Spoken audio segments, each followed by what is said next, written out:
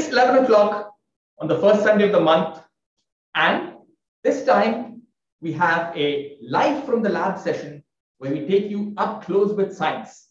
And we are just outside the National NMR Facility. It's a bit scary out here. Look at this. Look at what it says. Ooh. Okay, I don't have a pacemaker. I should be good. But let's see if anyone's there. Hello? Hello? Anyone there? Okay, so we're going to be doing a session of Chai and Why. Welcome. Unfortunately, still not at Prithvi Theatre, but this is an excuse to take you into the labs at the TIFR. With me is Kunika. She's a third-year PhD student in chemistry. You've seen her before at the Milk Chai and Why, and also I think at the Holy Chai and Why. And she's going to be sort of taking us through the lab today. And okay, here we are. Yeah. Hi. Hi, Mamata. Hi. Good morning. Yes. So let me introduce Mamata Joshi. She is the scientist in charge of the National NMR Facility, and she will be sort of taking us through the lab today. So with that, let's try and get in. All these scary notices? Yes. A very good morning to you all. Just before entering the laboratory, I have to warn you that you are entering a restricted area which has got very high magnetic fields to the tune of 18 Tesla, that is 180,000 watts. So I'm sure you don't have any pacemaker in your body, but I just want to be the natural one. Yeah. Okay. But just to be sure that you don't have any metallic implants in your body, and of course, because you will be going a bit closer to the magnet, I want to ensure that your mobile phone, your credit or debit card, if you have any coins in your wallet, everything has to be kept aside. Is that clear? Okay, so we're going to put everything, metal, magnetic, everything outside. Yes. This sounds worse than airport security, but let's hope that it's something cool at the end. I'm not going to put you through any X-ray machine. Don't worry. Come. All right, let's get to the NMR lab. So I'm here to learn about NMR as I needed to characterize one of the molecules that I have synthesized in my lab. So can you help me with the NMR technique? Yes, sure. Now, first we will start with a simple NMR sample, and we have got two high field NMR instruments, the 600 megahertz and the 800 megahertz. Okay. So because oh wow, this is big. You've got to climb up a ladder to go there. Yes. You have to be fit to do NMR. So you have to actually, because you're doing your sample for the first time, I suggest you work on the 600 megahertz. So what we do is, I have a sample which is ready, and I'm going to do NMR on this. I can show you how you do it. So the sample was a solid powder. I dissolved it in a deuterated solvent. Okay. And now I'm going to put it in the superconducting magnet. So how do I do it? So there is a spinner in which I put the sample. Slowly, you have to be careful. And then there is this height gauge. Okay. So I put the sample and the spinner in the height gauge and measure the volume of the sample such that I'm sure that the coils of the magnet, okay, of the probe in the magnet, they will be able to irradiate the sample with the right radio frequency. Okay. Once I measure it, now I'm ready to put the sample in the magnet. How do I do it? Just come close to the magnet with me. So I have to clamp this. And mind you, now I cannot put the sample inside the magnet just under gravity, because what will happen is it will crash land inside the magnet. There is a switch here. Can you hear the sound? Yes. Yeah, so now that means the air pressure, I have put on the air pressure, air cushion, and I am putting the sample in this bowl. Okay, so if you can focus on this, it will now remain floating on this particular system till I put off the pressure. Now I'm going to switch off this button. Can you see? Zoom, the sample went and sat inside the magnet. But actually, inside the magnet, there is a probe. I will tell you later about the probe. What are these lead stripes marked here? Yeah. So this is, as I told you, you are entering very high magnetic field. So this red marking is to indicate the 5 Gauss line. So only trained people are allowed to enter the 5 Gauss line. Nobody else is allowed. So once I put the sample in the magnet, then all my controls are on the computer. Okay, please follow. Yes. So what is the second instrument here? Yeah, so this is another high field instrument, 800 megahertz, which we normally use for bigger molecules. So if you are not getting a good spectrum with the 600 megahertz, then I will allow you to use the 800 megahertz, which is capable of even more advanced experiments. So the technique sounds quite interesting. Can you briefly explain me the principle it works on and like how is it so unique? Yeah, please sit. Sure. Thank you. So I will just take you through some informative slides on NMR, which will explain you some theory and also some practical aspects of NMR. Okay. So you want to know what is the specialty of NMR? Why it is so unique, right? So the best part about NMR is that once you have put your sample in the magnet, then you can, after your experiment is over, you can recover your sample. You must be knowing that people take MRI, the doctors prescribe MRI when they want to know something about your body. Some problem is there and something is not functioning. So they tell the patient goes inside the magnet. Okay, I'll show you about that in one of the slides. And then after the experiment is done, they get an image, like how you take an X-ray, like that. But the patient comes back unharmed. So that is the beauty of this technique. You put, like X-ray also is a bit damaging. It is some radiation, but in this radiation, nothing happens to the sample or the human being who goes inside the magnet. Okay, you can recover it. Another important thing is that besides being non-invasive, you get structural details. That is, you get atomic level structural information when you do NMR. Another important thing is that you can change the sample temperature, or you can change the pH, you can change the pressure, and then observe the NMR spectrum, how it changes with these property changes. Also, you can do NMR quantification. Okay, you can know how many protons are resonating or how many carbons are resonating at a particular chemical shift scale. You can do in solid state or you can do in solution state. But here I'm going to show you only solution state. We do not have a solid state NMR instrument. And you can also probe the dynamics of big molecules if you want to by doing more advanced experiments. Okay. So Kunika, I would like you to see the first generation NMR spectrometer, which was used in the 1950s. Okay, can you see this? Yes, So, yes. Yeah, so this was a very simple spectrometer, but it was capable of giving information, and that was very important at that time. Also, I would like you to see the NMR spectrum got from this spectrometer of ethyl alcohol. Can you look at the spectrum there? Yes. You see how broad? The right corner, right? Yes, yes. You can see how broad the lines are, but you are eventually getting 3 lines corresponding to the 3 different types of protons in ethyl alcohol. Okay, but you are lucky that you do not have to work on this spectrometer. You have such advanced and sophisticated NMR spectrometers. Yeah, the technique sounds quite informative. Can you briefly tell me like what are the principles of NMR and how I can get information out of it? Yeah, so you need to say that you want to know what is the theory. Yeah, okay, so I can say that because we are talking about nuclear magnetic resonance, okay, it means, and it is obvious, that we are looking at certain properties of the nucleus. Okay, so what does the nucleus have? It has got protons and neutrons. Okay, and what happens is that they have got an inherent spin, and because they have got spin, when such nuclei are placed in a magnetic field, why do I say like that? What have you done to your sample? You have placed it in a magnetic field. Okay, so what happens is that now the energy levels are quantized, and exactly what happens is now you are in a position that you can see nuclear magnetic resonance.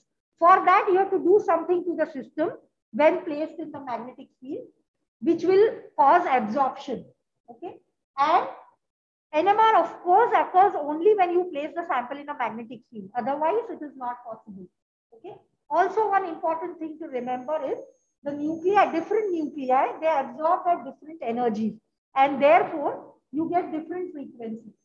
So the NMR equation, can you see what is written on this slide?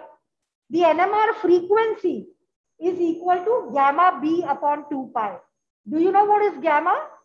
I think it is the gyromagnetic ratio. Yes, that is correct.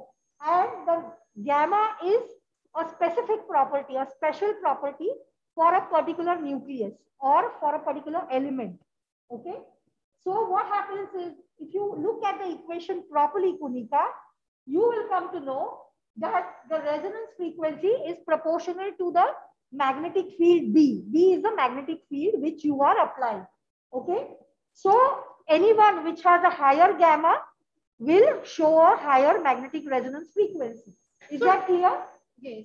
But does that mean that I can do this on any element present in the periodic table?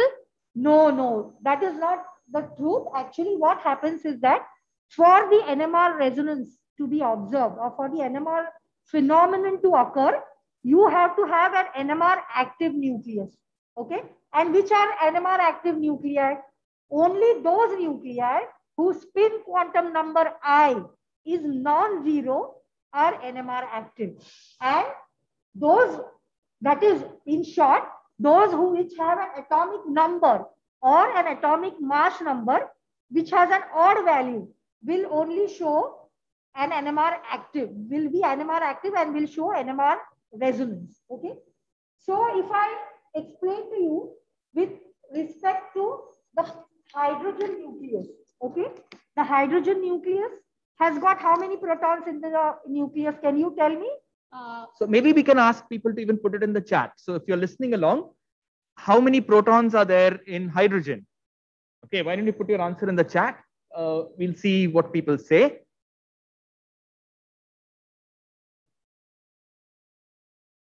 Yes, I think this is good. Most people know that hydrogen has one proton, which is great, which is the correct answer. Okay. Yeah, that's great. Okay. Okay. So yeah, by the way, in the middle, there were a few questions. You said that you can use it for different pH. What is pH? It's just something that tells you whether it's acidic or alkaline. Yes. Right? Some number. Don't worry about it too much. Yes. And there was another question about what was quantized. But we'll come to that in the end. Don't worry. We're going to take a short look at how it works, and then we'll see the lab, right? Yes. Okay. Yes. So just hold on for a while, guys. We're going to be showing you the lab in just a bit, once you understand a little bit about how NMR works. Yes. So Kunika and Mamata are having a little chat. Okay, that was me getting tapped in the wire in the middle. But yeah. Yep, I'm out of the wire right now. And go ahead. Yeah. So as I was telling you, Kunika, that I will explain to you with respect to the most abundant and the most sensitive nucleus which we have so far, that is the hydrogen nucleus. Now, what happens, as these students pointed out correctly, the audience, that the nucleus of hydrogen has got one proton. Okay, it does not have a neutron. Okay, and therefore, whatever is the frequency, okay, of the proton depends on its gamma value, as I said earlier. If you look at this chart here, the gamma value is the highest for the proton. So, because whenever we say hydrogen, we never refer to hydrogen as hydrogen in the NMR convention. We say proton. Okay, by default, when you say you want to record NMR, we take it for granted that you want to record a proton spectrum. And also, for the same reason, when in the beginning I told you that this was a 600 megahertz and this was an 800 megahertz, I meant that that was the resonance frequency for the hydrogen or for the proton at that magnetic field. Is that clear to you? So all the spectrometers in the world are known by their hydrogen or by their proton frequency.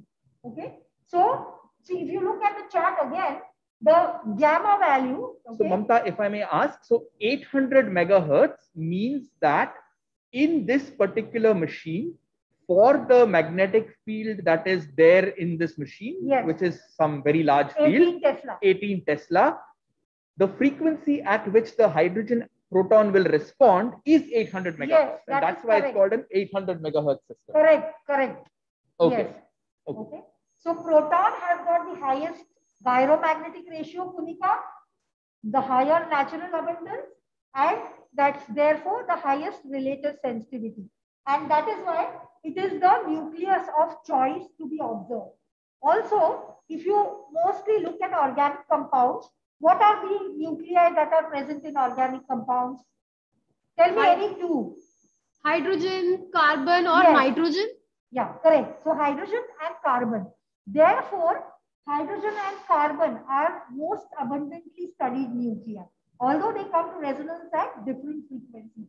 Also, if you see, the carbon-13 isotope of carbon is NMR active and not the C12. Okay. So if you look at the relative sensitivity or the natural abundance of carbon 13, you see how less it is. So what does that mean to you? About it should have a less sensitivity in the instrument. Yes, and that is why it will take more time to get a good carbon-13 NMR spectrum. Okay, is that clear? Okay, so since people are asking to repeat, maybe I will just try and ask you the question again. So hydrogen, there's no problem. There's lots of hydrogen. Yes. All of them have one proton. There's nothing to worry about. But for carbon, most of the carbon around is carbon 12. Yes. There's only very little, which is carbon 13. 13, yes. And we are sensitive in NMR only to the carbon 13. That is perfect. Yes. So because there is so little carbon 13, we sense only those carbons which are carbon 13, and hence the sensitivity is much less compared to that of hydrogen. That is correct. Okay, so that's why we have to look at carbon 13 because we need odd numbers. Yes. Okay. Okay. So similarly, there's nitrogen also, yes, right? There is nitrogen 15. There is phosphorus 31. Okay. So most of these nuclei, if you see, Kunika, are present in biomolecules. Okay. Like amino acids, peptides, proteins. So, and that's why I've listed these nuclei here.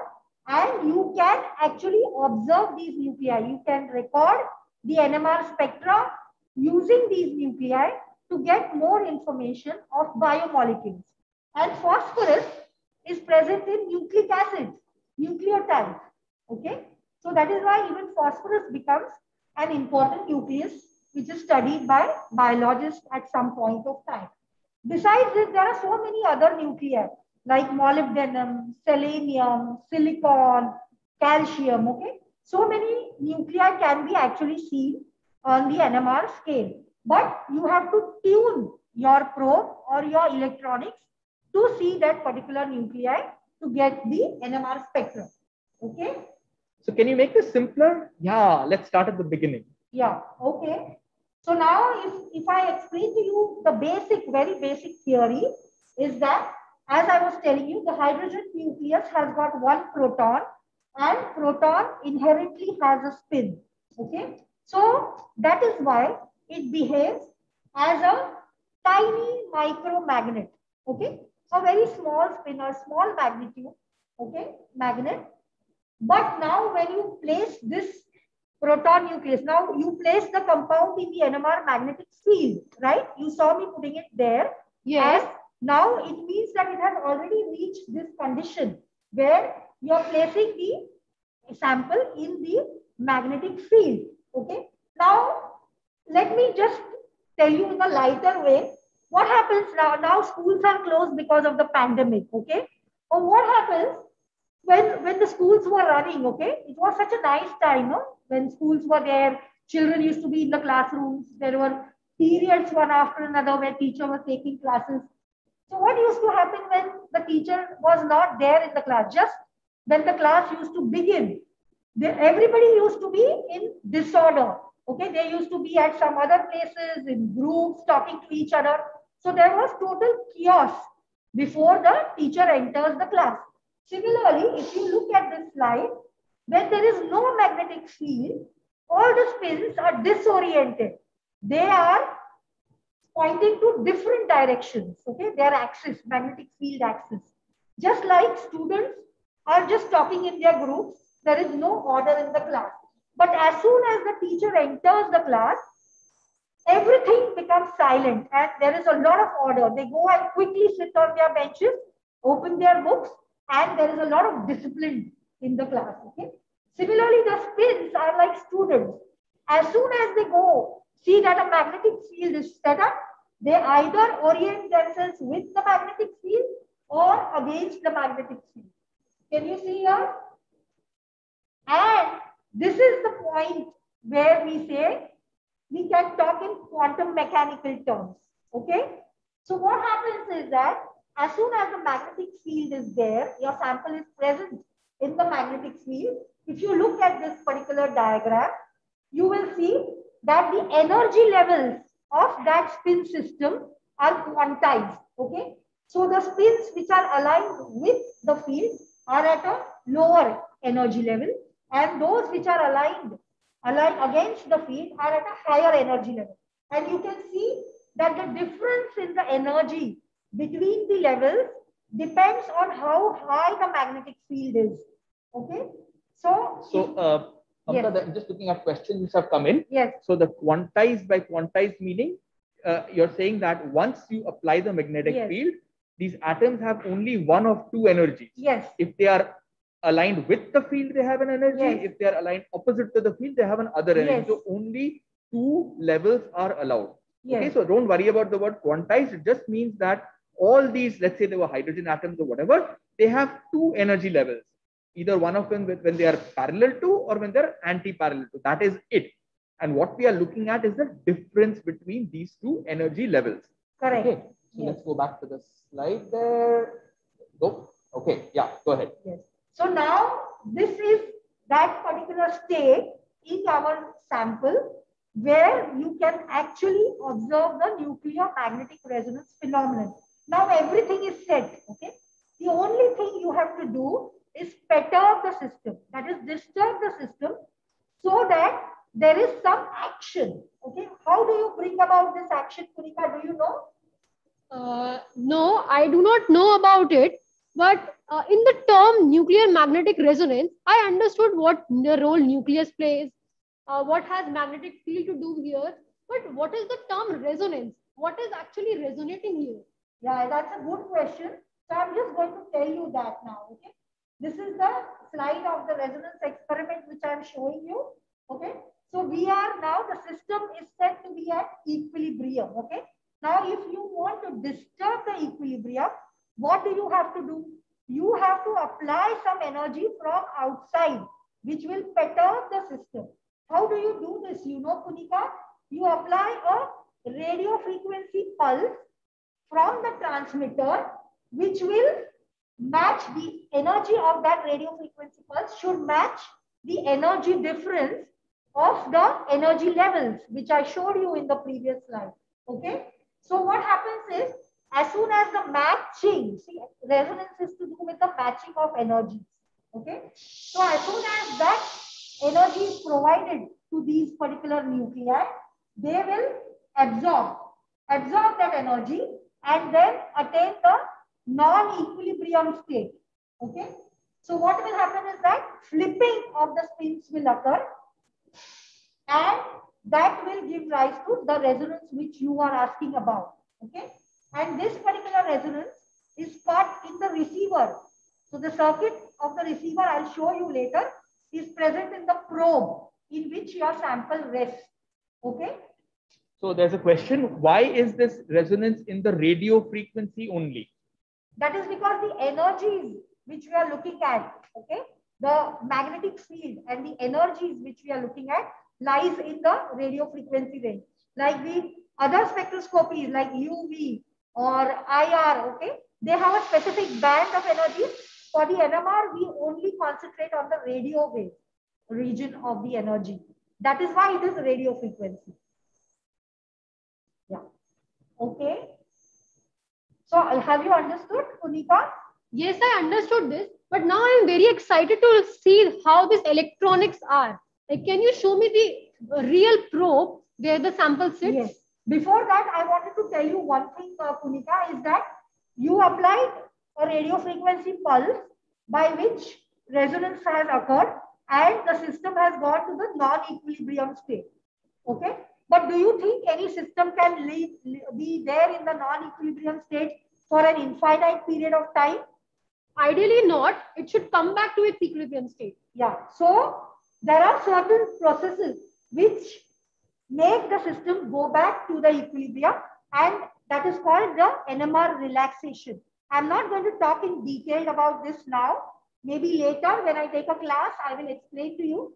But because of the NMR relaxation, the excited spins go back to their equilibrium state, and therefore you can now again apply another radio frequency pulse and do this process in a repeated way to get you a good NMR spectrum. And this particular process of repeatedly applying radio frequency pulses during the course of one experiment is called as time averaging. Okay, so you finish this process only at the end when you feel that you have got a good NMR spectrum. Okay.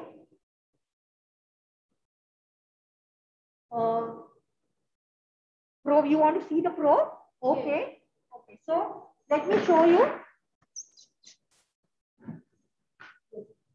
So now I showed you in the beginning that I put the sample in the NMR. I showed you that I have put the sample in the NMR magnet. Okay. So actually, this is the probe. First, can you focus on this probe? Wow, that's a big thing. Yeah. So you see, this is the NMR probe, and if you can look here, I can tune it to either a proton nucleus, okay, or a broadband. Broadband means I can tune it to any nucleus. I can tune it to carbon or nitrogen or molybdenum or selenium or tellurium, you name it, and I can tune it, provided I have the electronics in my system to observe that. Okay. So this is what is called the probe. Okay. So the probe sits inside the magnet. Okay. This is an extra probe. That is why I was able to show you. And another thing, I couldn't open this probe because this is a functional probe. But for you to understand better of what actually happens when the sample goes inside, I have got one probe opened for you. Can you see this? The probe is the heart of the NMR spectrometer, okay? And this is where it sits. So you see now the sample, when I put it from top of the magnet, it actually goes and sits here inside the probe. And can you see? There are certain coils here. Can you see here? Okay. So those are the transmitter and the receiver coils which I was talking about. So these coils, when you give a command from your computer, it is this coil which irradiates the sample with the radio frequency pulse. And if you remember, I had also checked the height of the sample by putting it in the height gauge. So what I have to do, I have to ensure that the height of the sample is enough so that it fits in that particular part of the probe where it can be irradiated by the RF coil very optimally. Okay, so that is important. Besides, probe has got many other parts, okay, which you will learn later when you learn about the details of the NMR instrument. And this is the cover. I have removed this cover. Okay, normally it is put on top and then the probe is inserted from the bottom of the magnet. Is it clear to you, Kunika? Yes. Now? Yeah. So shall we go back to our desk?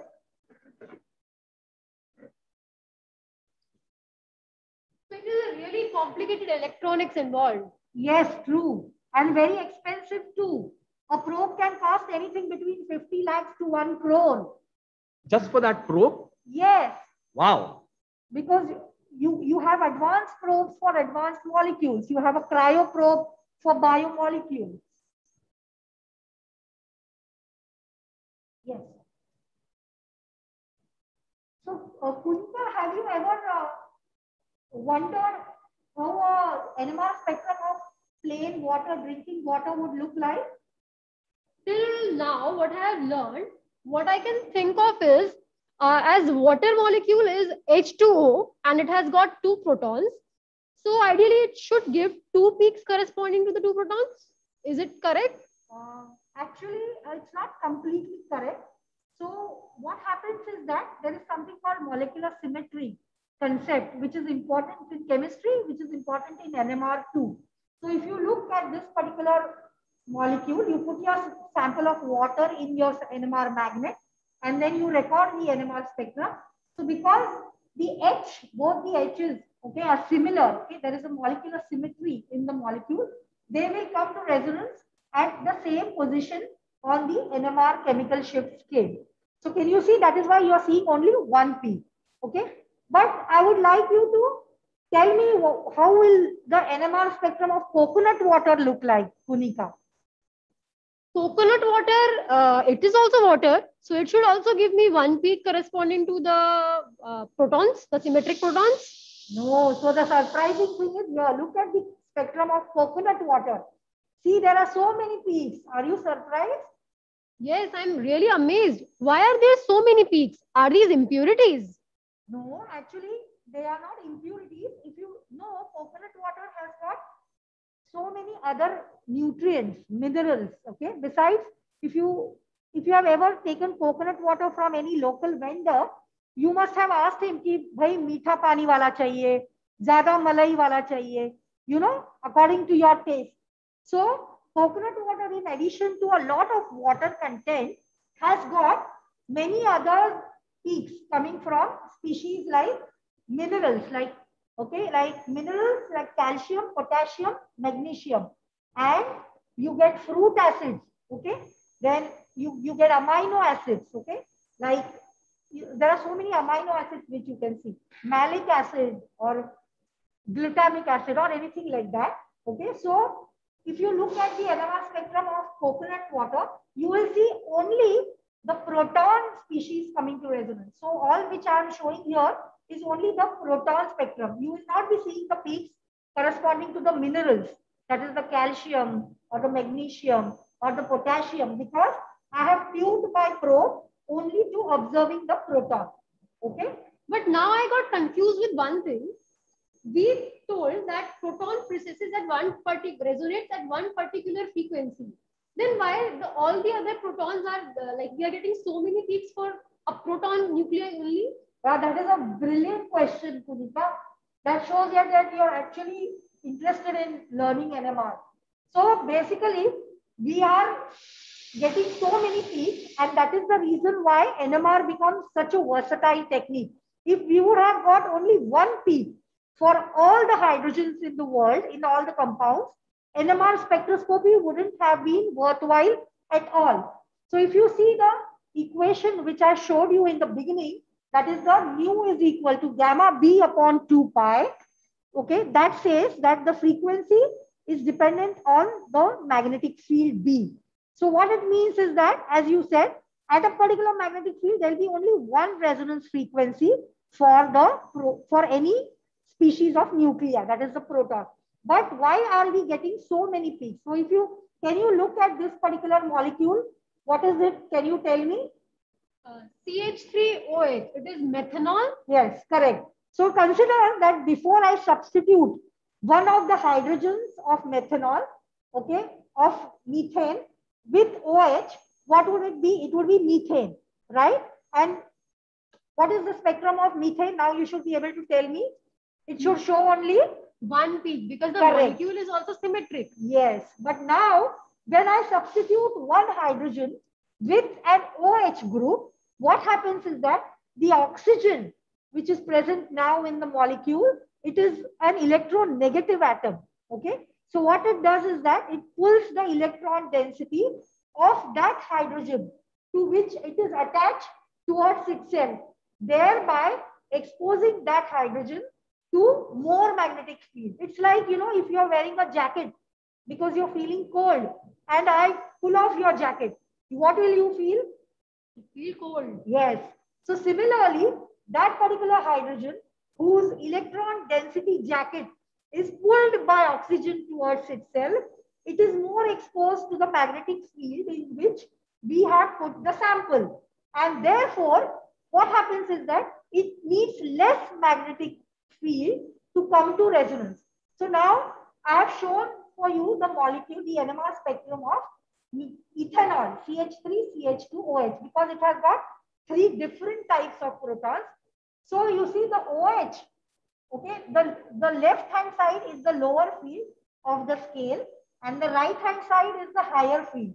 So the OH comes to resonance at the lowest field and the CH3, which is away from the OH, comes to resonance at the highest field. That is called shielding and de-shielding effect. Okay, so this is called the de-shielding effect, pulling the electron density towards itself and exposing that hydrogen to the magnetic field is the de-shielding effect. Because of the shielding and de-shielding effects, the NMR chemical shift scale is come into existence. Okay, so this is something like earlier in methane, all 4 hydrogens they were the same. I mean, they all had, yes, they were 2-1 carbon. Now, because one of their sort of neighbors has changed, right? One of those hydrogens is actually now connected to an oxygen. Yes. There are now 2 different kinds of hydrogen. Yes. Okay. But there's a question saying, could you please explain the shielding and de-shielding once more? Okay. Exactly what is happening. So maybe you can just explain. So, just qualitatively, what is shielding and de-shielding? Yeah. And the idea that different hydrogen atoms in a different environment will have slightly different frequencies. Yes. That's the game. Yeah. So if you want me to explain again, I can say that whenever there is a chemical bond between 2 species, like this is a bond between oxygen and hydrogen, and that is connected to the CH3.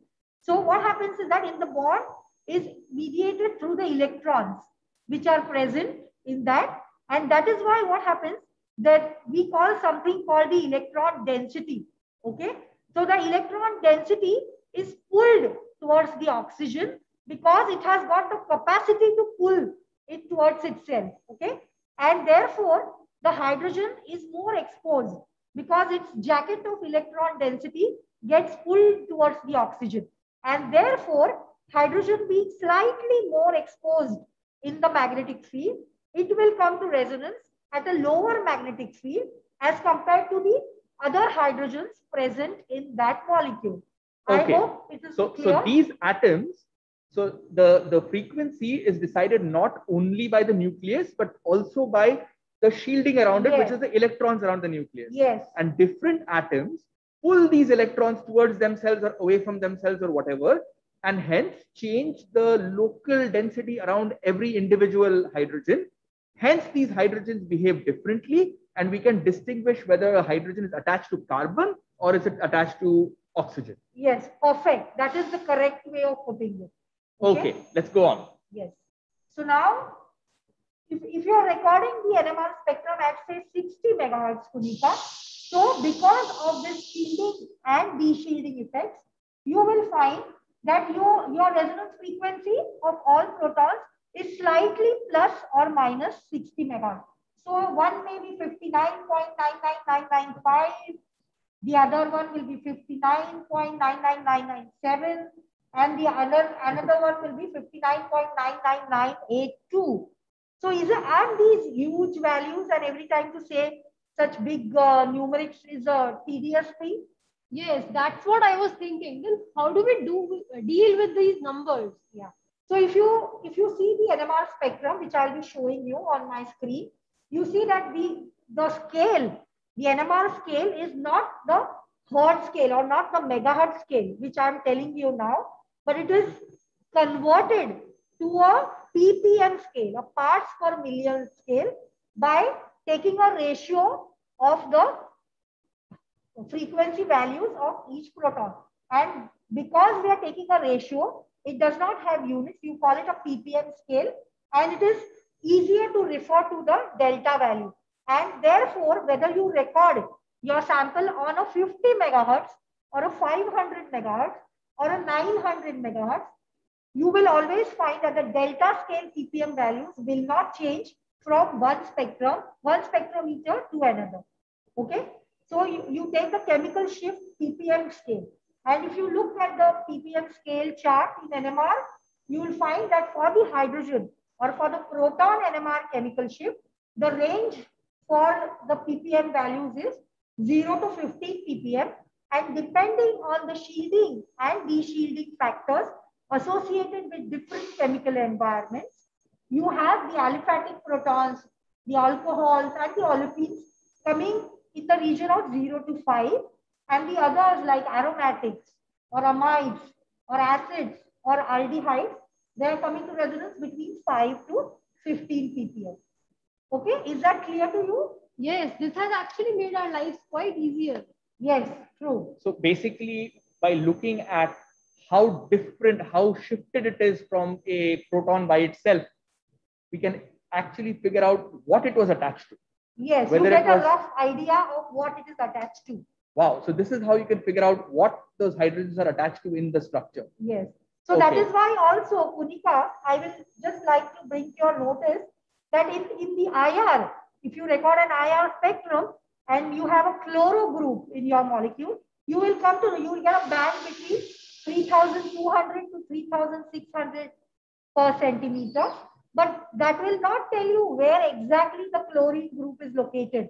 Whereas if you record an NMR spectrum, from the chemical shift of each and every proton in your compound, you will come to know which is the proton to which that chlorine group is attached. Isn't that more detailed information? Yes, I think that's what makes NMR so powerful. Yes, that is why it is so powerful and versatile. So I have another question. Like, if I record a spectra on any NMR instrument, so we get the same ppm values. So Yes. why do we have such, like, why is there a higher frequency instrument for NMR? Okay, that's a great question. Why do we have so many high field instruments? Yes. And so many expensive ones. Yes, okay. So the molecule which you want to characterize, Kunika, can you tell me the molecular weight of that compound, roughly? It's roughly 628. Okay, so that means that it is a small molecule, okay, Yes. a medium-sized molecule, okay. So this particular molecule, you can easily characterize on a 400 megahertz or a 500 megahertz. But what will happen if you are looking at a biomolecule which has got molecular weight in kilodaltons, okay, maybe 10,000, 20,000, then you will get a very complicated NMR spectrum, and it will not be enough for you to characterize that molecule so easily.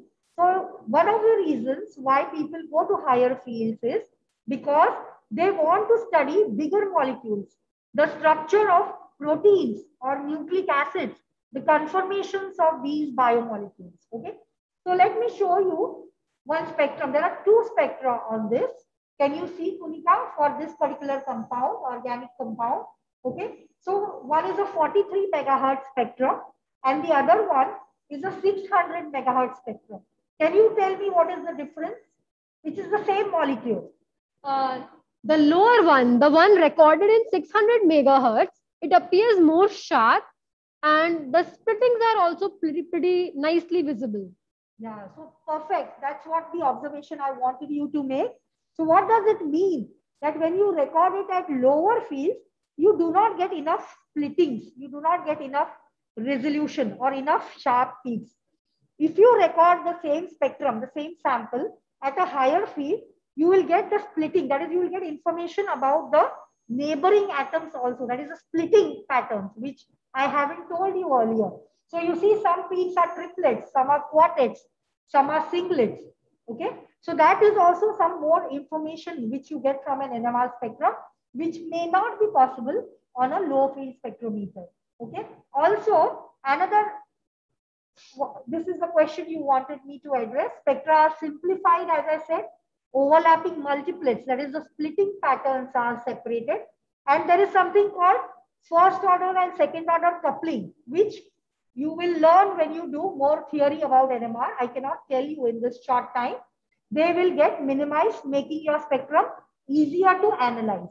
However, Kunika, these high field spectrometers are very, very expensive. One more advantage you get when you do at higher field is that you get better signal to noise ratio. Okay. Yeah. So look at the sensitivity improvement as you go. This is the magnetic field x-axis and the relative signal to noise ratio. That is how good your NMR spectrum looks. The signal to noise is the sensitivity, how it has improved with the improvement or increase in the magnetic field. Okay. So on a higher field magnet, what happens is you have to record your spectrum for less time than what you do it on a low field spectrum. So is it that if I have a high field instrument, I will always get a good spectra? No, that is not true. On a high field experiment, like if you put your sample in the magnet and just start the experiment, you are not going to get a good spectrum. See, what are the important factors to get a good spectrum are, yeah, you have to have the right solvent, you have to prepare your sample properly, you have to adjust the homogeneity, and you have to give the right parameters. So it's not automatic that on high field you will get good spectrum. And since you have brought the topic of high field, I wanted you to understand that earlier when people had access to only low field spectrometers, they were able to only look at or characterize small molecules. But because of advancement in magnetic field, electronics, and probes, better probes, and computers, what has happened over the decades? Now, people were able to look at bigger molecules. And now today, people are able to solve the structures of large biomolecules with molecular weight greater than 700 kilodaltons. Like in our lab, one of our students has solved the structure of HIV-1 protease. Okay, one particular big protein which is important for the sustenance of the. You must have heard about HIV. Okay, so he has found out the folding hierarchy of this protein. Okay, which will probably lead us to some treatment for this HIV disease. Okay, immunodeficiency syndrome. So solving of all these complicated structures can be done using this proton NMR only. No. Actually, if you, as I was showing you, we have earlier, if you look at this particular picture, this is the picture we have. I have taken of an old NMR spectrometer which was there in our lab.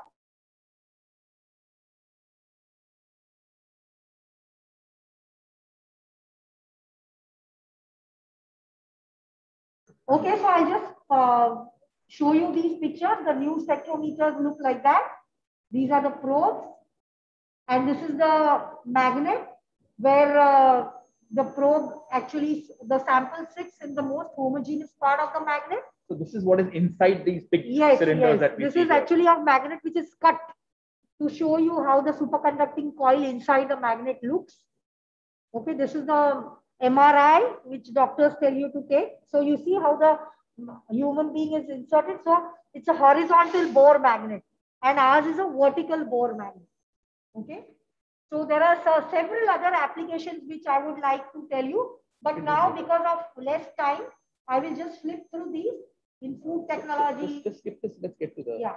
Okay. So now, if we have time, we will go through this. I wanted to show you how we record the NMR spectrum of menthol.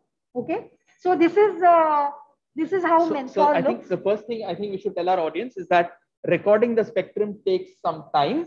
So these are spectra which we have actually recorded for you before the session, but we will try and now explain how one takes an NMR spectrum and actually finds out what the structure of a molecule is. Okay, which is what many people are asking. So this is what we'll try to do. Okay, so what do we have on the screen here, Mamata? Yeah, so this is the proton spectrum of menthol. This is the spectrum of menthol. Menthol is the thing which makes. So this I have put the picture of menthol here. Okay, this is menthol. Yes. Okay, so this is menthol. Menthol is a compound which has many different kinds of carbons. Yes. So the formula is C10H20O. Okay. So if you look at the proton spectrum, it is not very easy to determine which proton is which. Okay. There are, if you can just focus on this, Arnab. I can show you that there are so many splittings. Okay, it's a bit complicated, although it is not very complicated like so a that biomolecule. small little peak is actually many small peaks together. Yes, there is splitting because of its neighboring protons. Okay, can you see that? Yeah, this is how it looks. Oh, there are some beautiful shapes to these peaks. Yes, so you get this very good splitting because you have recorded on a high field spectrometer, the 800 megahertz.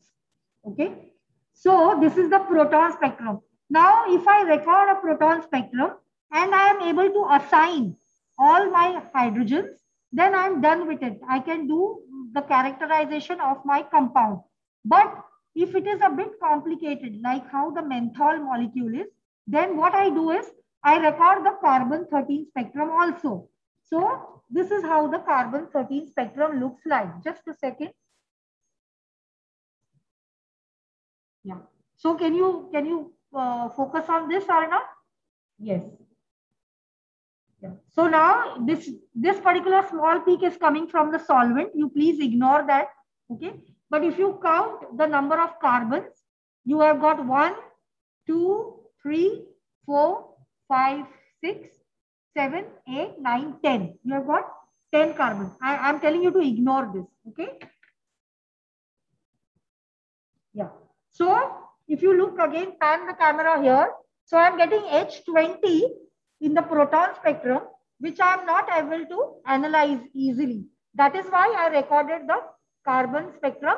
So because I have got 10 carbon in my carbon spectrum, it means that the menthol which I have put in the magnet is pure. If there would have been some problem in it, it would have been impure. I would have got more than 10 carbons. Okay. So I can try to assign the spectrum based on this, but I have got even more advanced techniques which I can do to make my life easier, to make the analysis easier for me. What is that?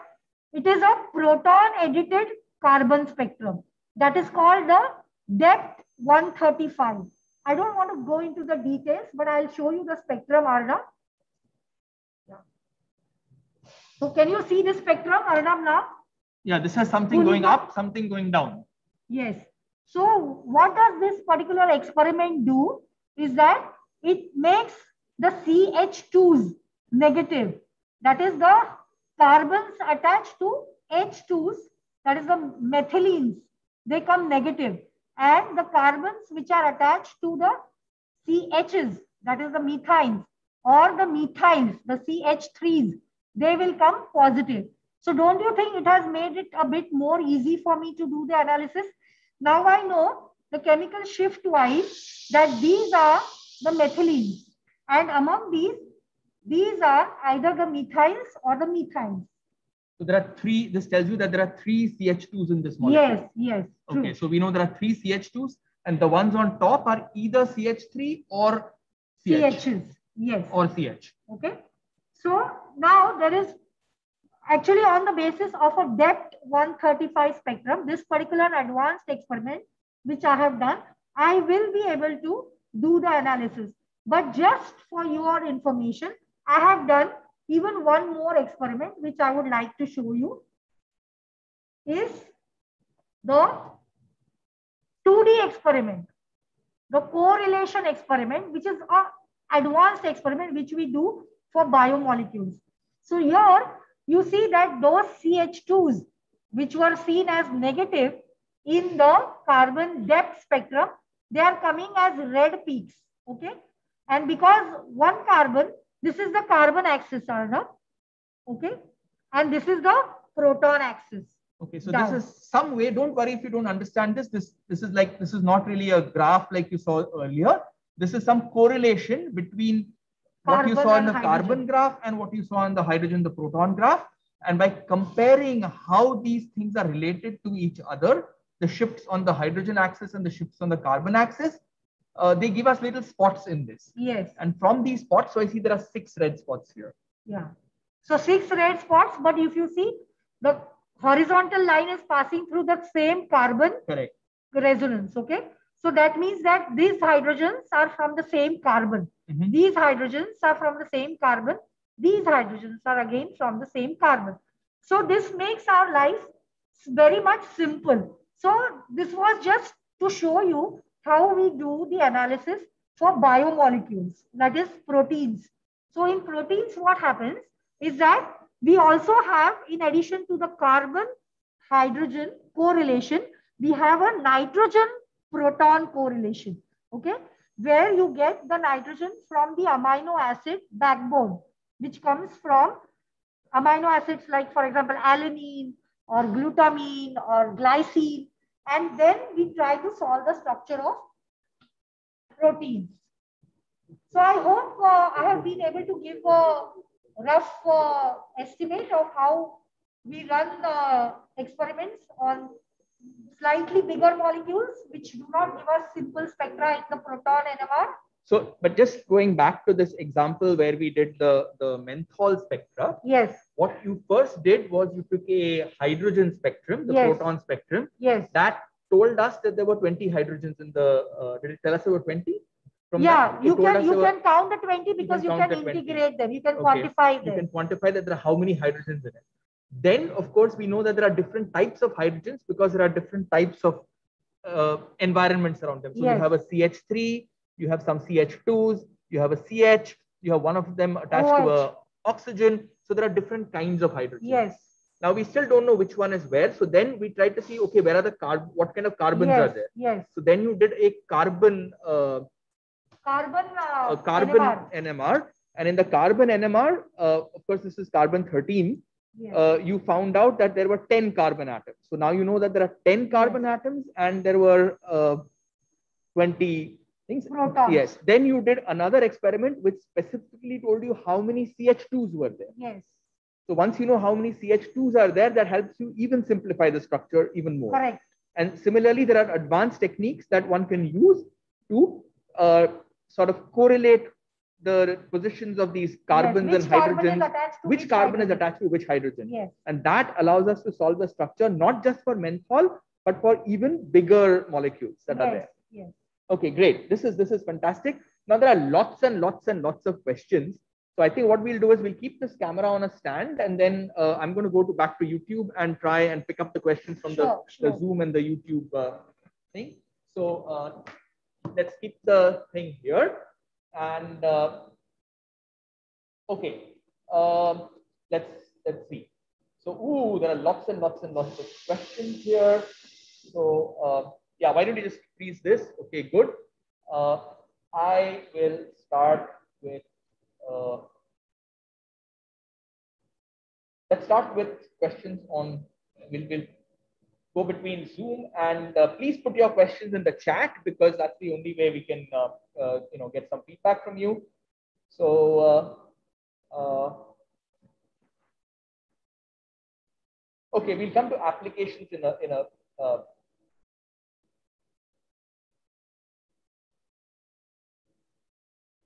okay, why? So if you have an even atom, whatever you remember, you said you need odd. If it is even, why don't you get an NMR signal? That's a question. Because the magnetic moments, they cancel each other, and there is no net magnetic moment which enables the spins to interact with the magnetic field. Okay, so the answer is because the magnetic moments cancel out and there is no net magnetic field. Okay, that was asked by Prasad. So when we are doing the experiment, is the frequency kept constant and the magnetic field changes, or the magnetic field is constant and the frequency changes? What is changing inside this? It's a very good question. Okay, I would like to answer this question in detail. See, as I showed you in the earlier ages, people used to do it that way. When we did not have modern NMR spectrometers, they used to keep the frequency constant and they used to scan the magnetic field from lower magnetic field to higher magnetic field. And as and when there used to be a resonance, you used to get it in the chart recorder. There were no computers at that time. But then with advancement in technology, what came was that we got superconducting magnets. Those magnets were permanent magnets or electromagnets, okay? And this was very time consuming. So you can imagine that scanning from low field to a high field would used to take anything between 5 minutes to 9 minutes. And if you want to repeat that to get a good spectrum, what you have to do is you have to repeat the cycle maybe for 10 minutes, 10 times, 20 times. So it would have taken hours to get a good spectrum, especially for samples which were dilute. For concentrated samples, you can get it within a few cycles. So scientists are ambitious. They want to solve structures of bigger and bigger molecules, maybe at lower concentrations. The sample may not be available in plenty. So intelligent people, they come out with solutions to this. So curiosity and necessity is the mother of invention. You know that, right? So what they did was, Professor Richard Ernst, who actually got the Nobel laureate in 1991, he used to think that what do I do to get an NMR spectrum faster and to be able to record dilute samples also within less time. And when he was in the Varian company in the 1960s, he and his team, they found that when they could irradiate the particular sample in a superconducting magnet with a radio frequency burst of energy, which will bring to resonance all of the spins or all the nuclei at the same time, then they will be able to do this within a split second or less than 1 second. That is the idea of pulsed NMR.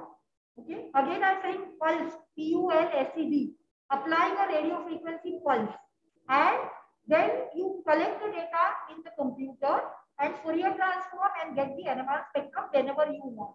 So that was actually the invention which revolutionized the NMR field. And you could now record one scan, that is one cycle, in 1 second. And therefore, you will get a dilute sample recorded within no time. Repeating it maybe 100 times will take 100 seconds. It's become as easy as that. So essentially, right now, the magnetic field is constant. What we vary is the frequency. But again, we don't vary the frequency by slowly changing the frequency. No. We put a pulse, and the pulse is such that it actually has many frequencies in it, and we can extract from the data that comes back what the individual things were. This is a technique called a Fourier transform, so don't worry about it. Correct, you know, but mathematically, it is possible to send a pulse which has many frequencies embedded in it, and then extract the information from it. So that is what is done. Now, you said one thing. This is a superconducting magnet, right? Yes. So a superconductor, actually, once the current starts flowing, it flows, right? Yes. So has this magnet, how long is this magnet working? Yeah, so see, when you say a superconducting magnet, it means that we have inside the magnet a superconducting coil, which is made of a special alloy. Let's say niobium titanium alloy, okay? I had that one slide of a magnet in my computer, and what happens is when the magnet is charged for the first time, that time only you bring an external power supply and put the current through the circuit inside the superconducting coil, and slowly you insert the current, okay, by increasing the voltage.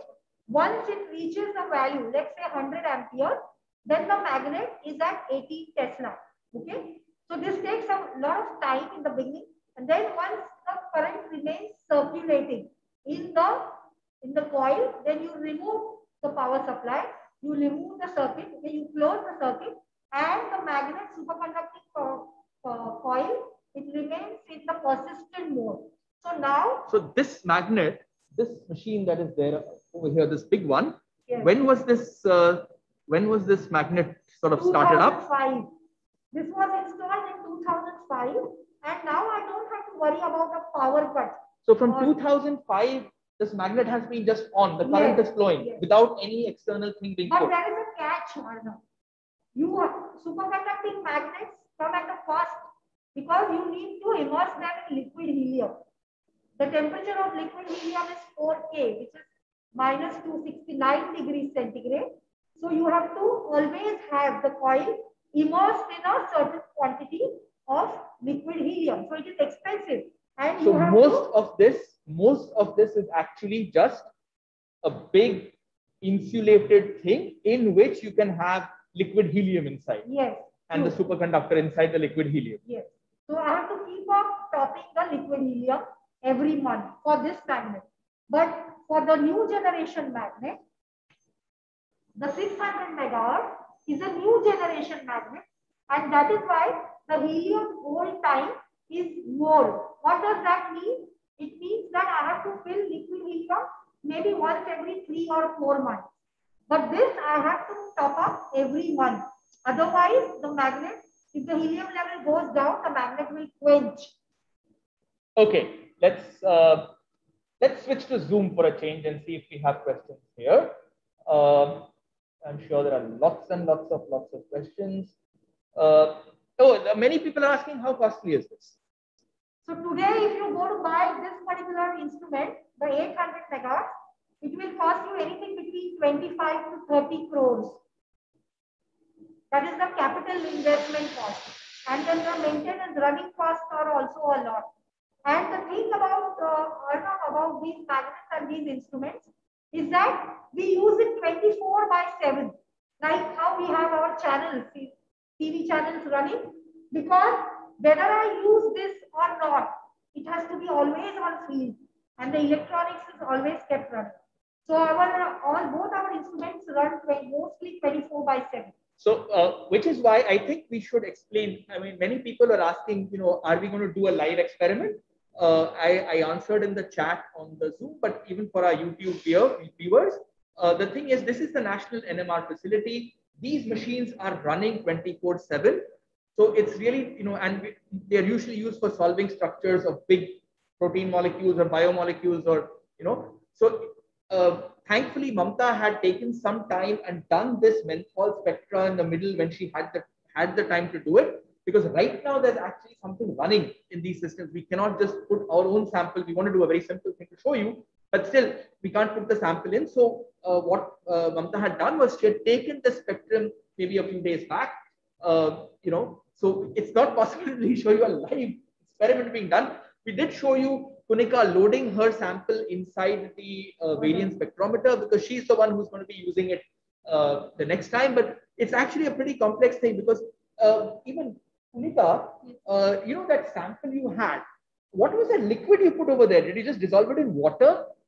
No, so we have to dissolve it in any solvent in which the compound is soluble, and it has to be a deuterated solvent. So you can't have hydrogen molecules in that solvent. Because otherwise you will see those protons also there, and you'll be confused that where the protons are coming from. Like, is it from my compound or is it coming from the instead of water, what did you use? In my case, I have used chloroform, that is CdCl3. Actually, chloroform is CHCl3, but here I have used deuterated chloroform, that is CdCl3. Okay, so instead of hydrogen, they put deuterium to make these solvents. Yes. And these solvents are easily available? No, not at all. These are pretty costly solvents, and you have to, I can show you one unfused.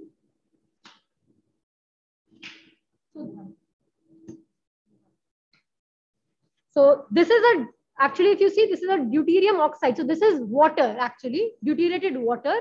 And these cost somewhere around 200 to 400 each ampule. And this is not even 1 ml, if you notice. This is 0.5 ml. And this is the solvent we require to record one spectra. So you need to buy, so this is basically heavy, it's not even heavy water, it's pure deuterium oxide. Yes. Pure deuterium oxide is what you would use instead of water. Half a milliliter costs a few hundred rupees. Yes. And this is, wow, so that's almost a few lakhs a liter. Even doing an experiment on it, on this costly instrument is really costly. Okay, so yeah, so this is the kind of solvents you need. So you have deuterated versions of all solvents you need. Yes. We have such ampules for all the solvents we require. Okay, all right. So that also takes care of one question of what was the solvent. Very good. Let me go back to the chat and see what questions we have. Okay, somebody says, ma'am, you said that the 800 megahertz NMR machine only detects protons of that frequency, but won't detection of a proton having less than 800 megahertz frequency also happen? No. On this particular spectrometer, we cannot record other than 800 for a proton. So this is only for 800. Only for 800. But then we do have a very small difference, right? It's going to be 800 point something, you know, that is the concept of chemical shift. Right. So only in that range. So there is a very small range around 800 that you can do, right? But it's mostly, it's very, very close to, remember these shifts are parts per million, very small shifts. Okay. Let me go back to Zoom for a change. No, let's go back to YouTube for a change. Okay. All right.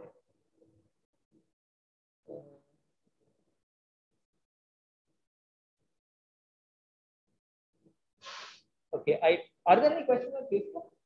No questions on Facebook. Okay. Let's go back to Zoom. Then there are many questions here. Chat at least. Yeah, there is a question. Is a visit to the facility possible? It will be possible after the pandemic restrictions are lifted. We do organize visits for school kids and university kids, but because of the pandemic, everything is closed. We are so sorry about this. Yeah, so we do have groups of school or college students coming here sometimes, but currently because of restrictions due to COVID, it's not happening. But yes, these visits do happen, especially on National Science Day, the Sunday closest to 28th February. Typically, TIFR labs are open for the public to come and see. So if you really want to come and see, you can certainly do that. Okay, so somebody's asking, what are the solvents used apart from CdCl3 and deuterated water? So we use deuterated DMSO. So maybe we can just show them the whole solvent table. Let's just look at all the solvents here, and Kunika, you can tell us all what is there. So this is acetic acid, deuterated. So all these solvents which I am showing you are deuterated. This is pyridine, you can see, acetic acid, acetone, methanol, and on all these we have these ampules. You see, these are ampules which are one-time use. They are somewhere 0.5 or 0.6 ml. Ampules, yeah. Okay, so these are the kind of solvents you have. These are the kind of solvents we use, and there is DMSO also that we frequently use. Okay. And even like some compounds are really non-polar, so we have benzene for that. So like depending on what solvents you require to dissolve your compounds in, you have solvents and they have to be just deuterated. So this is like C6D6. C6D6, yes. Wow. Okay.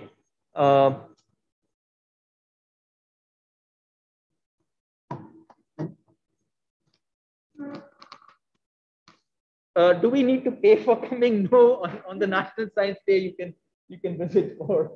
You don't have to pay. We are very happy to show you. This is a government facility, a national facility. We are very happy to show you. But if it is, what's the cost of one ampule? You said few hundred rupees. Yeah, right? Somewhere around 200 to 400. Depending on the solvent. Depending on the solvent. And that's just for less than a milliliter. Yes. Okay. However, I would like to say that people who use this is a national facility. People from all over the country, from different universities, industries, academic institutes, they come or now they send their samples. They are not allowed to come personally because of, again, pandemic restrictions, but they have to pay for their NMR usage. Okay, so we have different rates for academic institutes and slightly higher rates for industry. Okay, so only to use the NMR spectrometers, there is a charge. Okay, and let's see. Okay, how do you analyze molecules? Wait, I mean, I just lost the question. There are so many of them coming in. Okay. One question is, how do you select a solvent for a particular compound of interest? Yes. It depends upon the solubility of your compound. So you have to first dissolve these, like if the compound of your interest in the normal solvents. Like let's say I'll start dissolving, depending on the polarity, like I'll start dissolving it in water, methanol, or say CDCl3, like chloroform. So whatever it is soluble in, I'll take the deuterated version of that particular solvent and make my sample for NMR. So it's essential that the compound should be soluble, and it should be the solvent should be such that it doesn't give you a background. That is for using. So let me ask another question: is it possible to do solid state NMR? It is, but you cannot do solid state NMR in a spectrometer which is meant for solution NMR. So these spectrometers are meant for solution NMR. TIFR also has a part of the National NMR Facility at Hyderabad where people do perform solid state NMR experiments as well. Okay. Yeah, the question is, can we record other than hydrogen and carbon, for example, fluorine, etc.? Yes. In which case, what is the method to be followed? How do you get the spectra? Similar method. The only thing is, as I said, in the probe, you have to have the probe which you can tune to that particular nucleus, and then you have to adjust your electronics, which will be able to observe that particular nucleus. That's it. When you have these things, you can see that particular nucleus which you want to observe.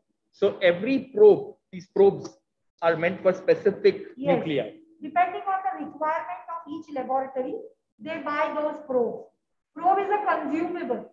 Okay, like you buy soap, right? You like this particular, you want this soap, you want that soap. Okay, like that you buy a probe, but it is expensive again.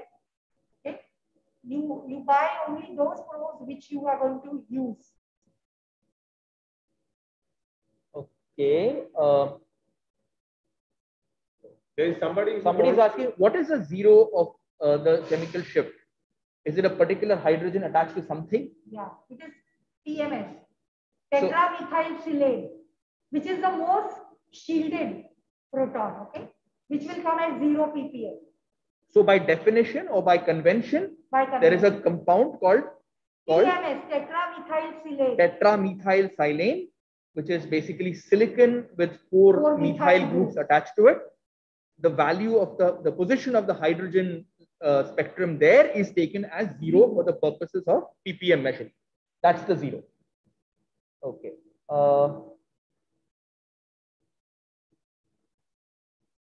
What is D2O exchangeable? I don't understand the question. What is it? So whoever has asked that question, somebody is, what is D2O exchangeable? Please explain as a question. So it's a bit of a complicated question. It's not everybody will be able to understand. Okay, so for example, if you're recording the NMR spectrum of an amino acid of a peptide which has got NH protons. Okay, basically before that, I think let's on YouTube there's a simpler question. What do you mean by deuterated solvents? What are deuterated solvents? Okay, so for hydrogen has isotopes. So hydrogen has various isotopes like protium, deuterium. So protium is the one which is abundant in nature. So mostly in all your compounds, in organic compounds, the hydrogen we refer to is protium. With 1 proton, 0 neutrons. Yes. So that is the most abundant one. So we take the deuterated version, that is the higher version, which has 1 proton and 1 neutron for the NMR solvent, so that we do not get peaks corresponding to it. Because it is odd. It is not. I mean, it's not odd. It's even. It's even number. So the nuclei spin is not the one which will resonate in the NMR instrument. So we will get only the peaks corresponding to the protons in our molecule. Okay. Yes. Now go back to D2O. So if you are recording the spectrum of an amino acid which has got amides, that is NH2s, okay, or the amide bond has got NH. Okay. So what happens is that if you record the spectrum, in any spectrometer, you will get peaks corresponding to the NHs, okay, somewhere in the low field region, again because of the shielding or the de-shielding effect. So if you are recording this in D2O, okay, D2O, or if you are recording it in the organic solvent, you will get the NH peaks. Afterwards, after recording it in an organic solvent, if you add a couple of drops of D2O to this particular solution, then what will happen is that those protons which are labile that is easily exchangeable will become, that is NH will become ND. And therefore, depending on the exchange rate of this particular proton H to D, you will get either a broad peak or you will not see that peak. That peak will disappear. So many people, they do a deuterium exchange experiment to delineate whether there are NHs present in their molecule. I hope this answers your question. So this, in a way, improves the trust in the data for an experiment. Is that correct? Yes, means you can double check. Okay? Yeah. So by doing, you know that okay, NH is coming at maybe 8.2, but you are not sure. Okay, so you may record the spectrum and then you remove the sample from the magnet. You add about 2 to 3 drops of D2O. You shake the sample. You again put it in the NMR magnet. So what happens is that because you have shaken the sample, the NHs may have become NDs. So you again record the NH, the spectrum. You find that the NH has become broader or it has disappeared. Whereas all the other CH3, CH2, CH, they are not exchangeable. They will remain intact, and only that particular hydrogen will get exchanged. That is called deuterium exchange experiment.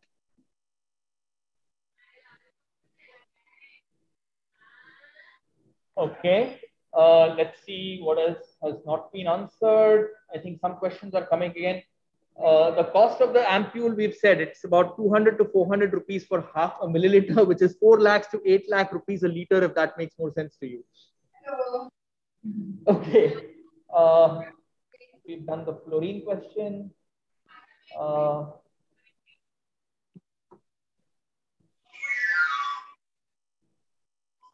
Okay, I think we've run out of all the questions over here. Let me quickly check the YouTube window. Again, okay, anything on Facebook? Nothing on Facebook. Okay, and then it's already almost, it's past, we are 10 minutes past the time. So maybe I'm going to hop in over there and let me see if I can squeeze in somehow. It's okay. So I'd like to thank Mamata for spending all her time. By the way, she's been here at the NMR facility at TIFR for 34 years. Yes. 34 years. She's been working on NMR this facility here for 34 years. She has seen this from the old style machines to the most modern machines we have today. She has been with the facility.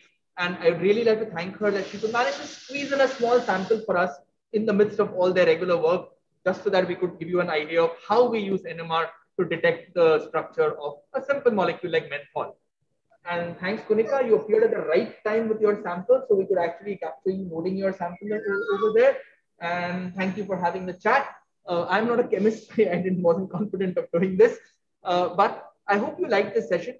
Do join in for Chai and Why. We are always there. We will be online, certainly online for the next 2 sessions in October as well. 17th October and 31st October are definitely online sessions. In case the government allows our venues to open in November, we may go back to having physical sessions, which will also be online. So we will always be there online now that we get audience from everywhere. But in case we can go back to having physical sessions, nothing like it, we will also try that. But remember, the next 2 sessions are certainly online. Follow us on Facebook, Twitter, YouTube, and you will come to know of it. If you want to join our mailing list, it's outreach. Send an email to outreach, outreach at tifr.res.in, and we will add you to our mailing list as well. Stay safe. Have the rest of the weekend. Enjoy it, and keep tuning in to Chai and Why. Thank you. All the best.